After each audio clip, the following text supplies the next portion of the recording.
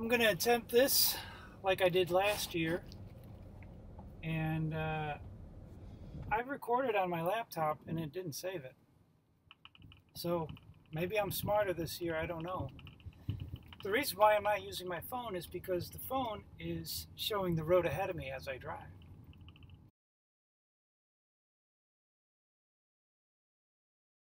Where I'm at in my life right now is without a job. Yeah.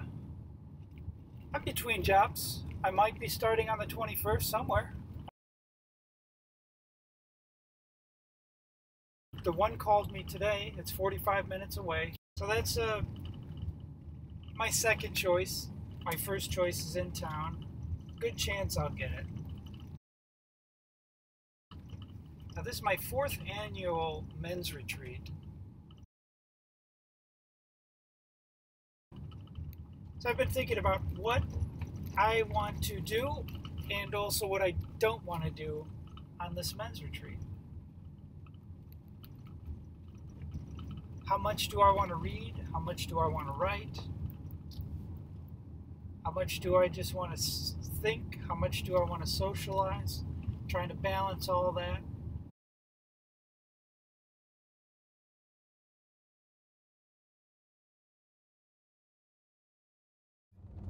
Here we are. This is the part I want to record with the windows down so you can hear the water.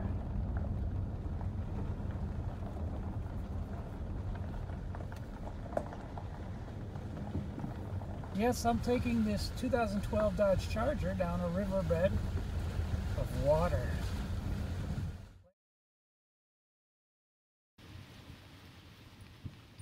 I remember the first time I drove through this bed was with my Cadillac.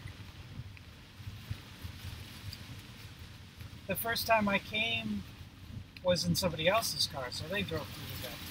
Yeah, I was in the Cadillac with Sherman. We got it videoed and everything, but I don't think I ever uploaded it.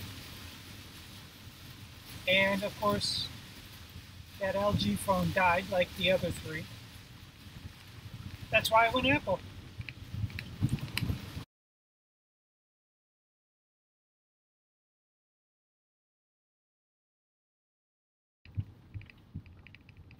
I walked this last time.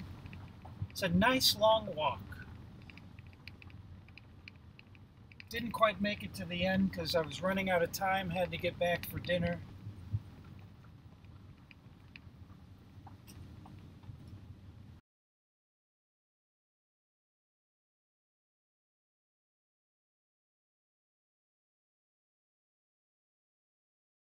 Anybody here? So I don't see any cars. It's just me. They were doing some convoy at 8 o'clock, and I thought, I just don't want to get up that early. I want to sleep in, get coffee with Jenny. I end up getting my hair cut. You'll never see my hair going that way again. The barberette did it that way, and just let it go that way. So now I'm gonna get my bunk. I've got first choice, evidently, so that's good. Nature is here. Black squirrel.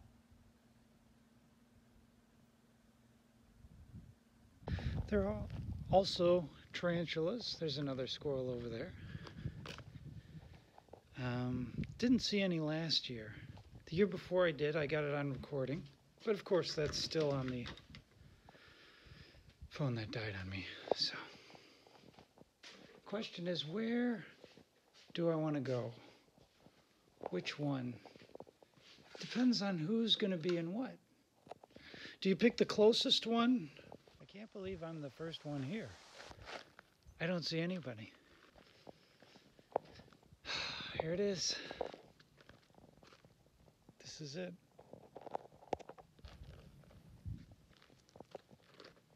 Beautiful.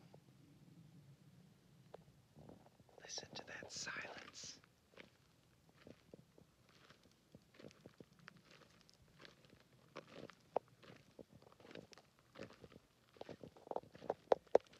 It's It's so quiet you could hear a squirrel fart. That's how quiet it is. I just made that up. I'm relaxing in the cabin, typing up some notes on Genesis 1, my commentary called the Cosmological Creation or Application. I don't like the word application in the title, so it's called Cosmological Creation. And I'm up to verse 10. And this is on, oh, there it is, 13 pages. There it is. Yeah, this ain't for the faint. No. But I believe you got it in you. It's worth it once you get in. Yeah. Once the body goes numb.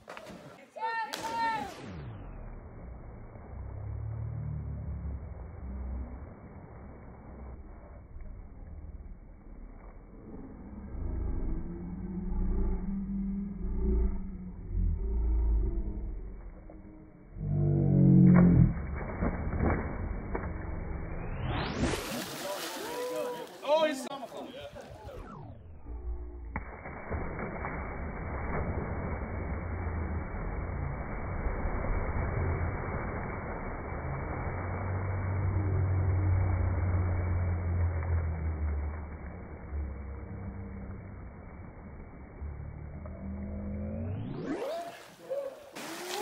You're my competition here for best shots. He's the competition too. Oh, that would have been great.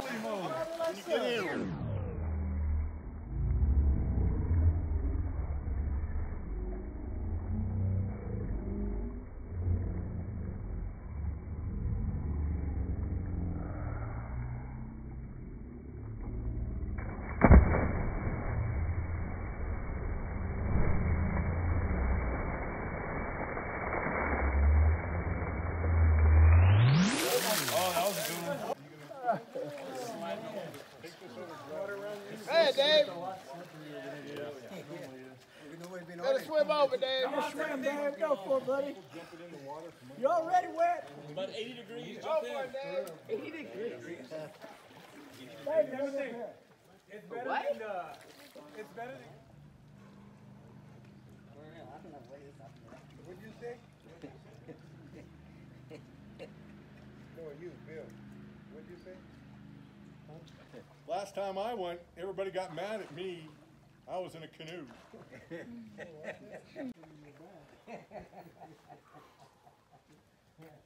Oh, yes. Good stuff. George still goes.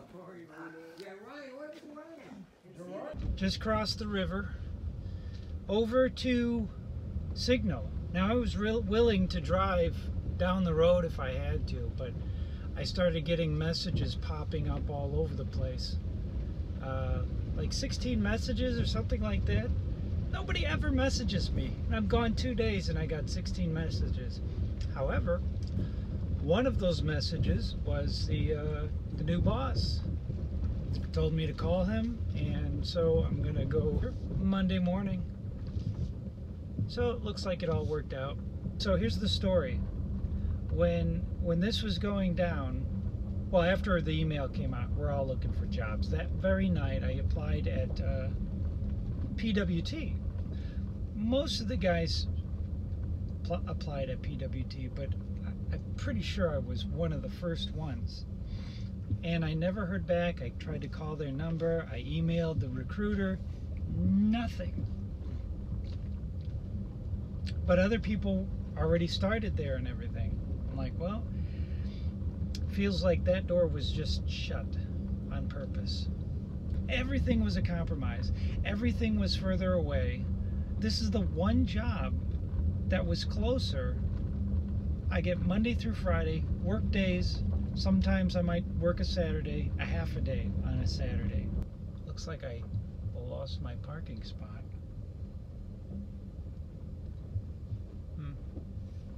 Oh well, I'll just park here. Yeah. And plus I don't want to be in the oil field. I just, so no compromises. Can you imagine that? That is amazing. Other than, you know, it's a little bit less money. But I'll have time, especially Saturday, to work on my side hustles. So anyway, that's the story.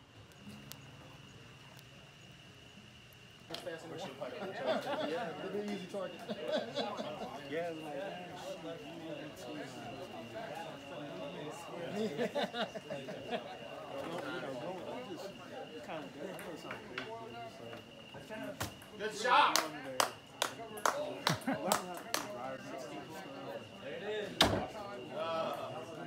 That's all right. That's all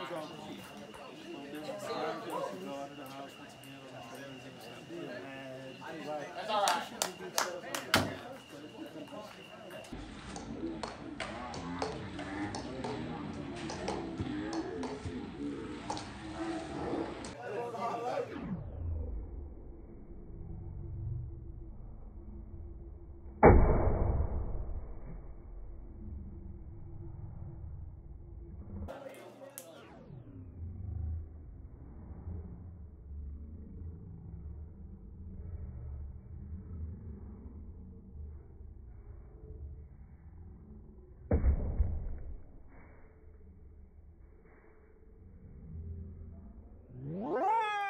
Ready to go hiking. They can't wait. It got cool, so I'm wearing this. I'll probably warm up on the hike, but I got it anyway.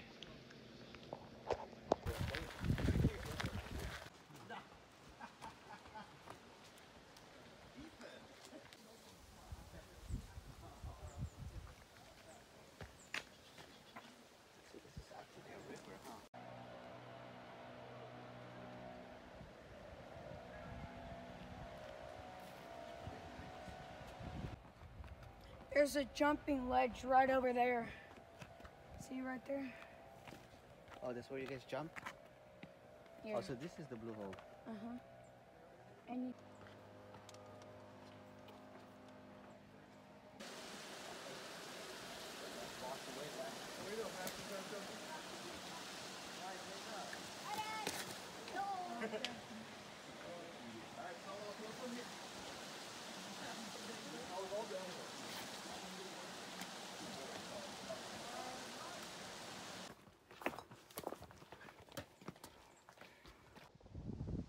That's the edge right there.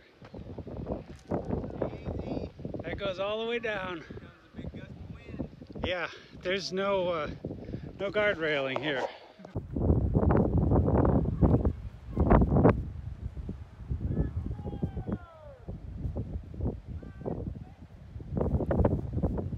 They're yelling at each other.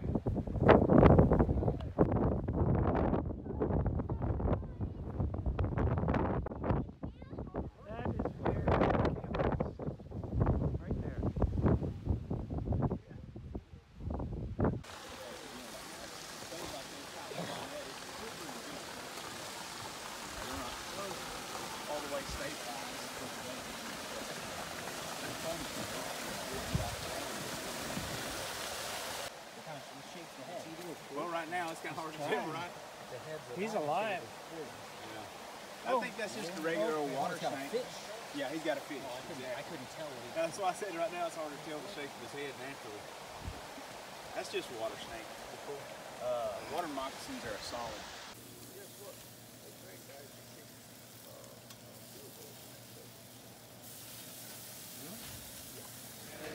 And pride, caring not my Lord was crucified, knowing not it was for me he died at Calvary. And the church asked if I would step in as an interim to help us get our feet under us. I think we were probably running in the auditorium maybe 35 or 40, and the church couldn't afford to pay a new pastor. And so they said, we need somebody that's free. So we took what we could get. And you took what you could get. You got me. And one of the first things we did is we looked for an off-site where we could get together as men and talk about the situation of the church. About 5 of us. And the idea was to get away someplace cheap and talk about some of the struggles that we're going through as a church. We were in desperate financial straits. And we were at the point where it was very much a conversation about, if the church were to close, what would happen? And how would we go about doing that? It was a really difficult time watching your pastor with terminal cancer, get sick, and know that you had so many debts and so many obligations that just went unmet. So we got together and kind of laid out where our church was. And over the past 7 or 8 years, we've been doing this every year to give you a status of the church and to let you know where we're going, so you can get more excited, excited about the church, and know where you can contribute, where you can help, and it's something also you can share with your family. And so the Lord has blessed over the past 6 or 7 years, or however long it's been. And now we have all of you here in several churches represented. And I get to share good news about Calvary this time. And that makes me excited.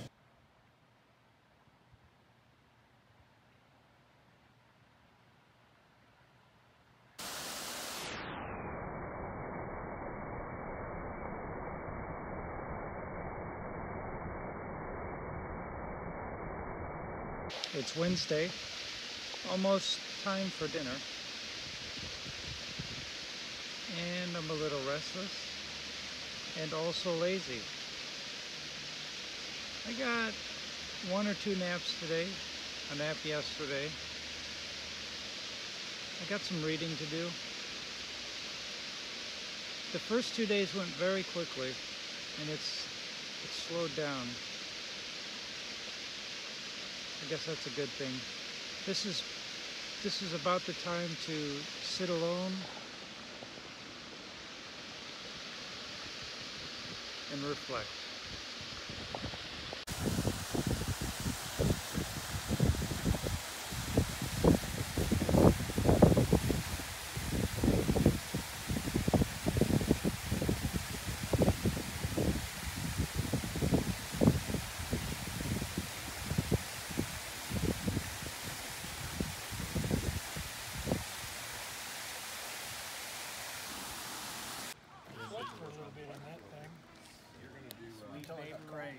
Like a stick built. And then I started up there and started Yeah, grading. it'd be a permanent building.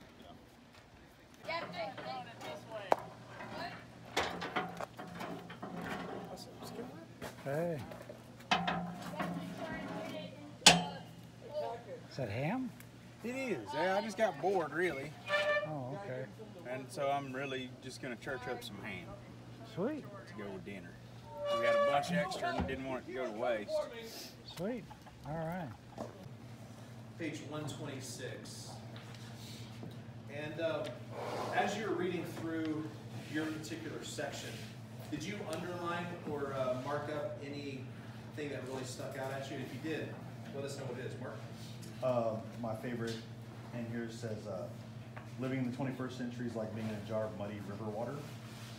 And only when the jar remains still will the sediment drop to the bottom and the water once again become clear. And I highlighted that in that chapter because that kind of reminded me. What page is that? That's 128, near the bottom. Yeah, living in the 21st century is like being in a jar of muddy river water. Only when the jar remains still will the sediment drop to the bottom and the water once again become clear.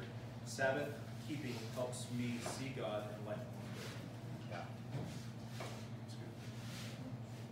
But things, like we keep it all stirred up and it's hard for us to differentiate, right? And we sometimes just need that Sabbath. We need that Sabbath. We were created, like Ryan said, to take that day off. Who else? What other paragraphs stuck out to you as you...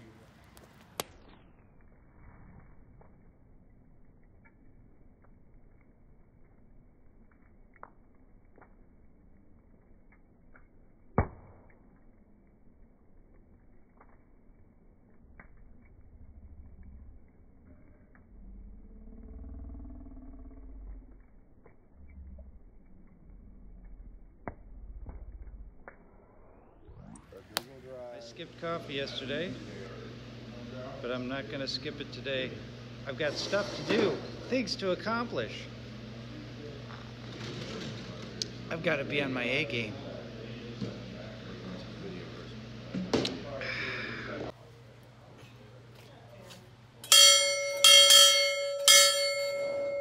All right. All right, what kind of old man do you want to be? How about It's a Wonderful Life? The old man that's in the wheelchair. That's kind of nice. You have somebody pushing you around all day and all night and taking care of you. You want to be that kind of old man? Lots of money and no friends? What kind of person do you want to be when you reach that point in your life where you're looking in reverse? I want to be able to slow down enough to just enjoy the people I love. To be able to just talk without thinking that there's a deadline. And be able to just, have fun and enjoy the people that I love. And so when you think about the kind of old person you want to be one day, you are right now beginning to build out that profile. If you're wanting to be a person that is of wisdom, that you're able to help a next generation, today, right now, you're building out that profile. And in your mind or on paper, I would jot down what are some attributes of you when you're 65 years old. I'm retired, maybe. My house is paid for. My kids are out of college and married and all doing okay. And if you're not going to grow up to be the crotchety old man in It's a Wonderful Life, you have to begin thinking about it right now. It's not that you suddenly arrive at being at the end of your life, or when things are starting to wind down, being that kind of guy. And you're going to have grandkids, you're going to have great-grandkids, you're going to have kids. You're going to be a person that is an elder with great respect from people, your cousins, nephews, all the rest of them. They're going to look up to you. And one day you're going to be in that position where, my granddad was, where someone is going to think the world of you. They're going to think that you are the best thing since sliced bread. They're going to think that there is nobody better than you. And when you're in that kind of influential position with family and people that you know, will you be able to share that wisdom? Will you be able to point your grandkids back to God and back to the Bible and say, look, I went through really hard times, 1, 2, and 3, and I got through it, and you're going to get through it. Or to be able to say, I have seen the path I have seen people on the path that you're on, and I want to warn you, you need to stop on that path. You don't go down that road any longer. You need to get this out of your life so that you can live a life that honors the Lord, that has a strong family, and that ends up running your race well. So as we begin winding down the retreat, it's time to start getting that perspective. One day, what do you want people to say at your funeral? It's not a very pleasant thought, is it? What do you want people to say at your funeral? And Norm Smith was a good example. People said that same thing over and over and over again. He was a servant. He was low-key. He was easy to talk to. He had wisdom. He was funny. He was good to be around. And your legacy will outlast your life. People 100 years from now, 150 years from now will know your name. They'll be able to look through your Facebook posts, be able to read through your emails. They'll know who you are, and they'll know a lot about you. They'll know more about you than you know about your grandparents. They're going to look at they're going to see all your pictures, right? They're going to see your social media profile. They're going to see all the things you went through in life. There'll be way more stories about you that will be told that were told about your grandparents. So right now, it's time to say, this is the kind of old man I'm going to end up being, and I'm going to lay a track. I'm going to leave a path of a legacy that points people in the right direction. That's a good fishing hole, I'll bet you.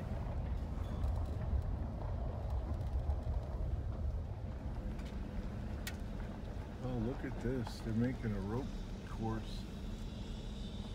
Ah.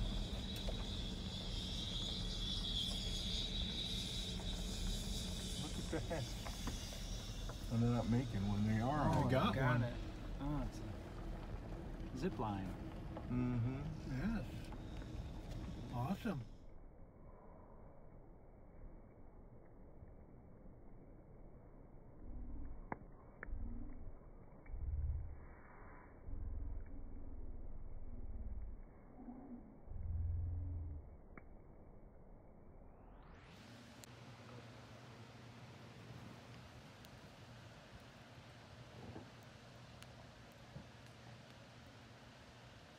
This is the blue hole.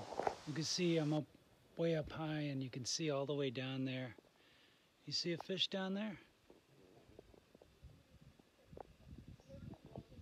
I saw a fish. That's how beautiful this place is.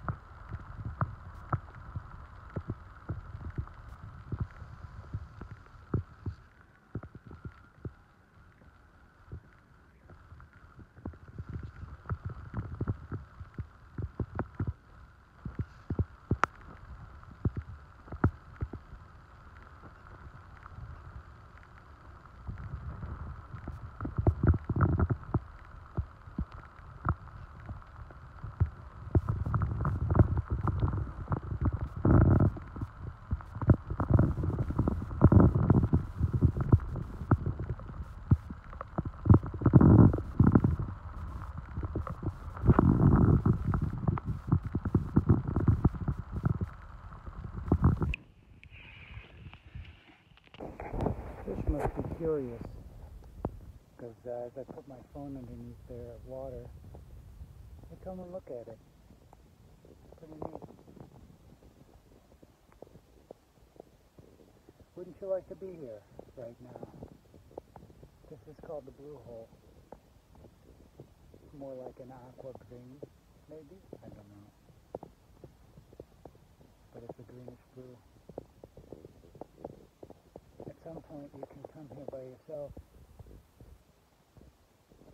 experience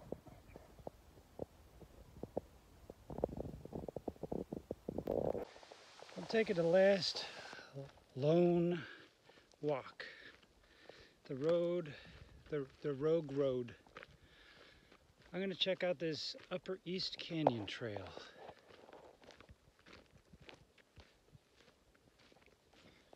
See what's out here as I think and contemplate and pray. So I went that way, went all the way around on a cliff. I'll show you the picture. I just took a picture. I didn't do a video because I was pretty lost in the moment and just came back. Took this Y and a lot of thinking. I think I had a little bit breakthrough. I'm also thirsty and can't talk. So there's that. Yep, I think I've got clarity. It only took me 4 days, but I think I have clarity on the focus of my future.